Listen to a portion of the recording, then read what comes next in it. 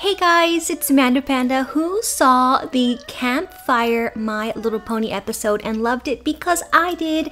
And today we are actually going to be customizing this Princess Twilight Sparkle pony into a custom Mistmane, and it is going to be so awesome. I'm starting off by using a little bit of acetone to remove the cutie mark, those stars, and the eyelashes.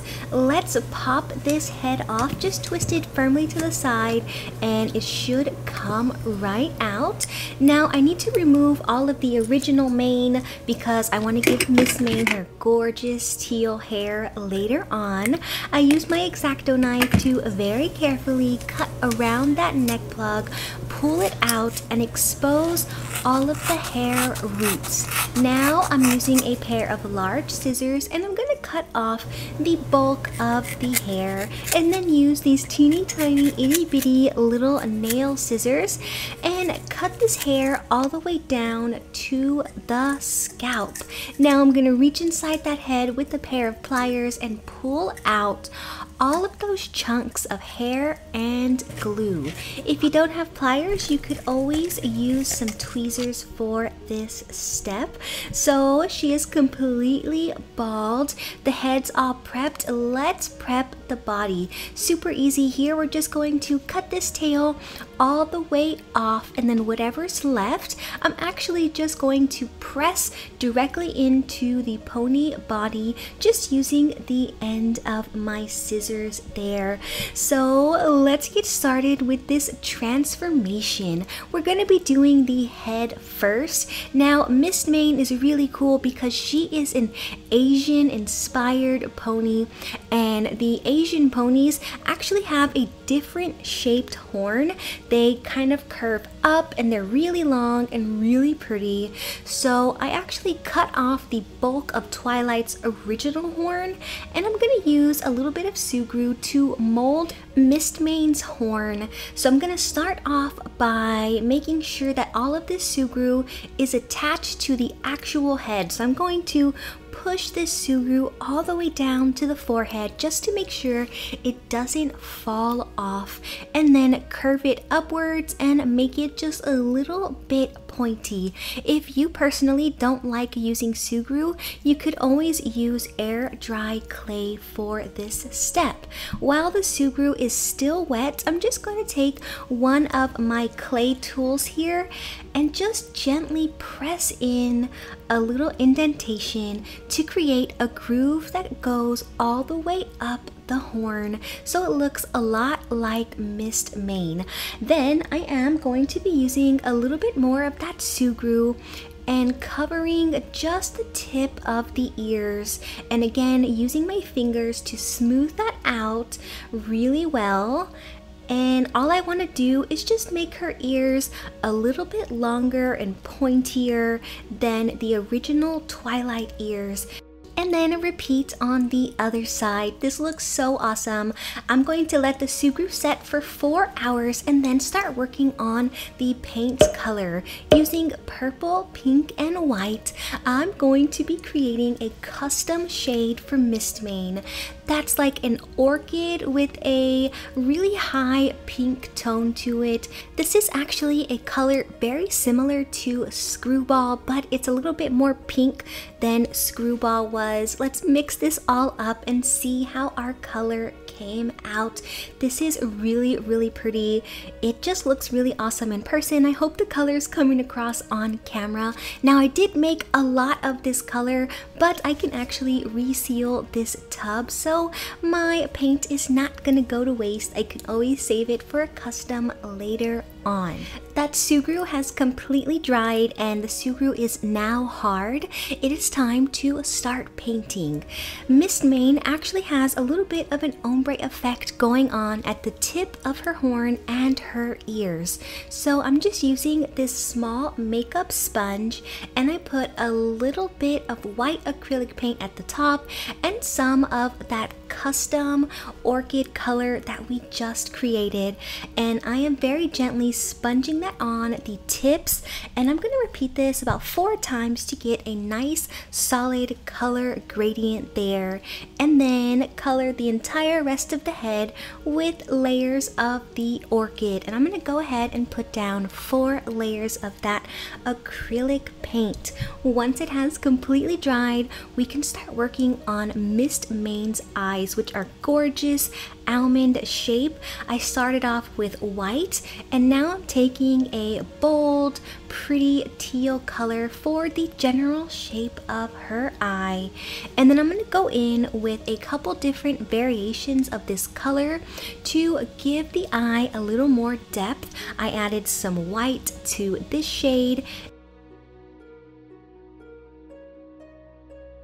I've added a little bit of dark purple to that Mistmane color to create an eyeshadow color for her, and I'm just going to actually put this on before I draw in her eyelashes. So let's get her eyeshadow in there and then draw in the eyelashes, which are really bold. It almost looks like she has a thick cat eye eyeliner. So I'm just going to carefully draw this in and give her some little eyelashes on the side. Draw in her pupil, and then once that has completely dried, use a little bit of white to pop in some light reflections. I'm going to give her one in the corner and one down towards the bottom. Now honestly, her eyeshadow is a little funky shape, so I'm going to take just a tad bit of the original body color and just kind of cover up a little bit of that dark purple and shape that eyeshadow out a lot better. Now I'm going to cover the entire head with 3 coats of this varnish to seal all of my work in. Once that top coat has completely dried, it is time for hair. Look at these gorgeous colors, Sea Nymph and Dragonfly from dollyhair.com, which I'm going to be attaching to the pony's head using my rerouting tool from dollyhair.com. It is a pronged needle, and I cut this hair to half of the original length, folded it over my finger, and very gently picked that hair up and caught it right in between those 2 prongs. Decide where you want to put your hair plug in, press down firmly, and just like that, the hair plug will root itself inside of the pony's head. And then you're just going to repeat this process until the pony has a completely new mane. I started off with the brighter color, put a little bit at the top and a little bit at the bottom, and then I'm going to fill in the middle with that darker color. So we're gonna have really cool 2-toned hair here. And once this hair is completely in, I'm going to seal it by just putting a whole bunch of hot glue inside of the head. Now let's work on the pony's body. Twilight actually has wings, but Mistmane doesn't. I'm just gonna use my scissors and my X-Acto knife to very carefully cut those wings off, and then we can start painting. I'm gonna be doing this paint job opposite of how I did the head. I'm gonna paint the entire body purple first, let that completely dry, and then go in and add the gradient effect down at the bottom of her little hooves, just to see which method is easier, if you do gradient first or gradient second. So let me load up this sponge with white and purple and sponge it directly onto Mistmane's legs here. And I can already tell you that this is so much easier. I would definitely recommend painting first and then adding the gradient second. And now it's time to start working on her kimono, her gorgeous kimono. I laid down a little bit of a nail striping tape so that way the arms have a nice crisp line, and I'm just going to remove the nail striping tape while the paint is still wet, and that looks really awesome. And then go in and fill in the rest of the base of her shirt, just roughly putting in a V-neck, and then taking that paint all the way down to her waist area, letting that completely dry, and then drawing on her cutie mark. I took a brighter shade of teal, and I'm just going to try my best to create her cutie mark, which is a little tree, and then outline it with some white acrylic paint.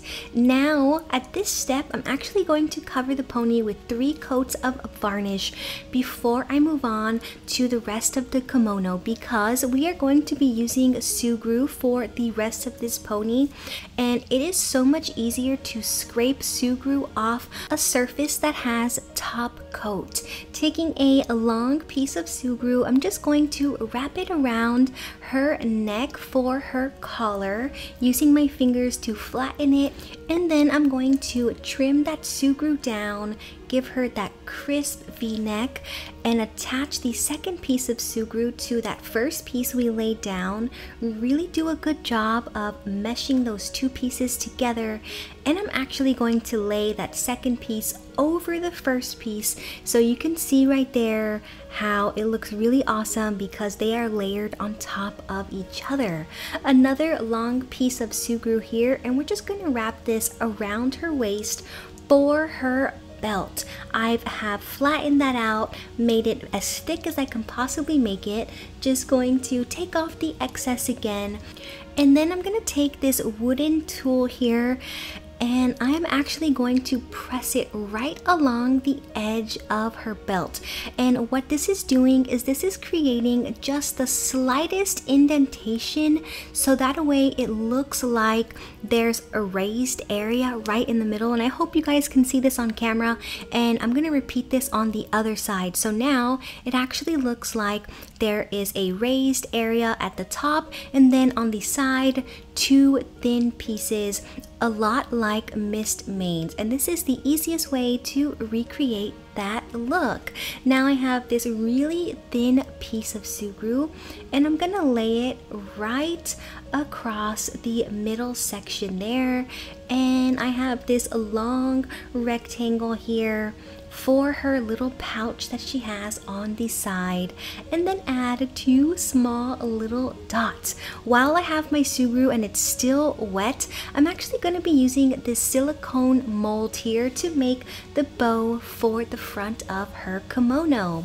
Let that completely dry, and it can just pop out like this.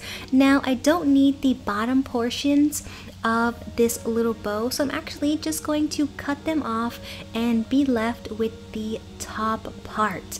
Now let's get back to the actual pony and finish up our paint job. Using a brighter shade of teal, let's paint in the front scarf neckline here, and then go in with some beige for her actual belt. So I'm going to lay down the beige first, and then take a darker shade of her shirt. So I took that same color, added a little bit of dark blue, and that's the shade I'm going to use for the sides of her belt right here.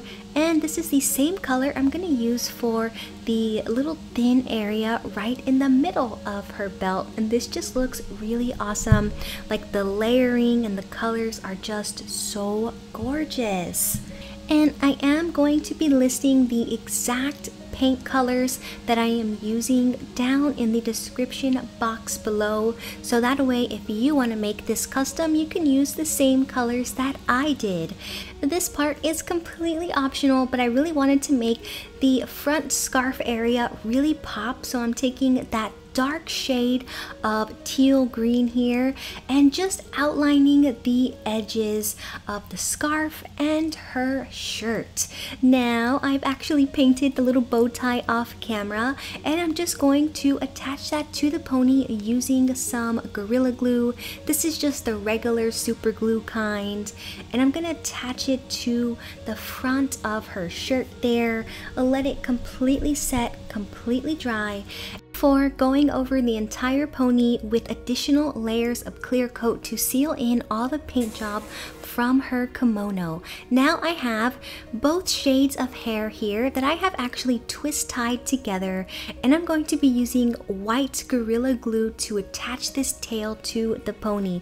Now I do highly suggest this specific Gorilla Glue because when this one dries, it actually poofs up, so it's going to secure that tail from the inside out. And then I'm going to use the end of a paintbrush to push that hair in.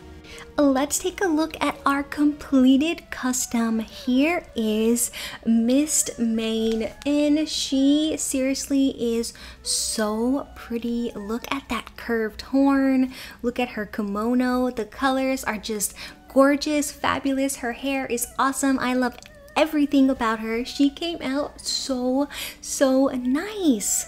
If you use this tutorial to make your own Mistmane, I would love to see some pictures of your completed pony, so send me some on Facebook or Instagram. And if you have an idea for my next custom pony, I would love to hear it, so let me know down in the comments below. Thank you so much for watching, Little Pandas. Until next time, bye!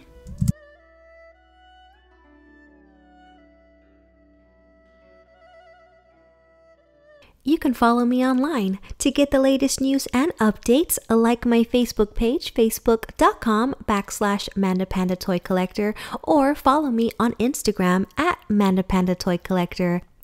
Want to mail me something? Guess what? You can.